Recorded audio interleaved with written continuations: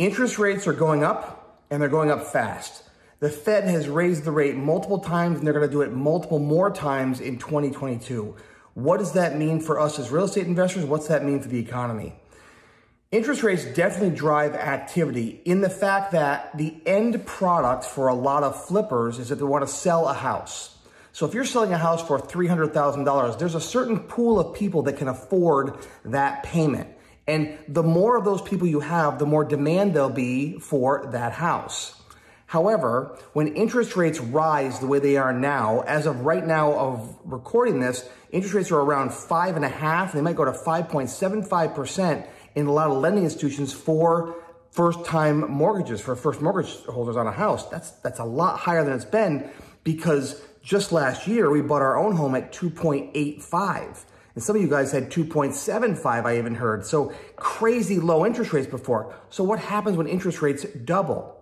Not as many people can afford the higher priced house. So you're going to have less buyers for that same piece of property. Does that mean the real estate market's going to crash? You know, I don't have a crystal ball, but I do not think that's going to happen. Do I think it's going to slow a little bit? I think yes. I think we won't see the 30 and 40 offers on a property. Now, will you see 10? Maybe. Will you just see a couple offers? Quite possibly. You'll see more reasonable offers on properties and not people bidding $30,000, $40,000, $50,000 over asking because they can no longer afford that. Because those numbers require a larger monthly payment because the interest rates are so much higher. So that's going to change the dynamics there. Now, it's not going to happen instantly because a lot of people are already locked in at lower rates now. And as time goes on, we'll start to see that impact the real estate market where there'll be not such a frenzy for this. Now, what does it typically mean for us? Do property values go down? You know, if you go back historically speaking and look back in the 1970s, back when Carter was in office and interest rates went through the roof, remind you, some of you may not know this, but interest rates were as high as 18%. I don't know if it got higher than that, but 18% for a first-time mortgage. My brother in Colorado, I remember back in the 80s, paid 18% for his first mortgage. Can you imagine that today? It sounds scary, but people did. And people thought that property values would drop back then, but they didn't.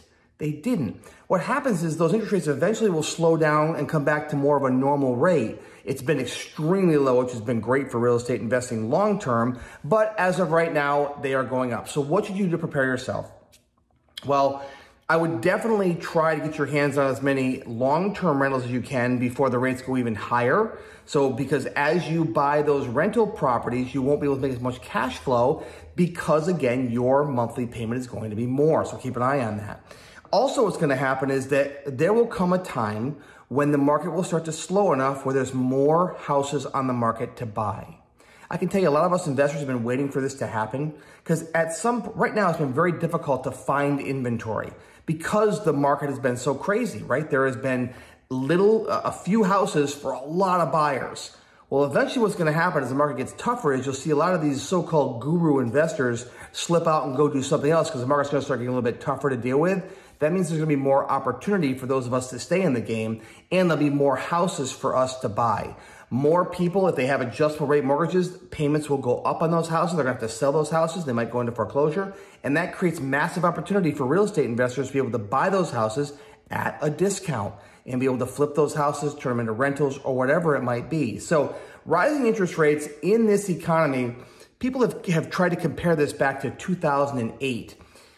When we had the massive recession, don't forget, that was brought on by fraudulent lending and a lot of people that had no business buying houses. There were basic business fundamentals that were not being followed. And because of that, we had a massive real estate-induced financial crisis back in 2008. What's happening now is really more of a supply and demand. It's more basic business fundamentals.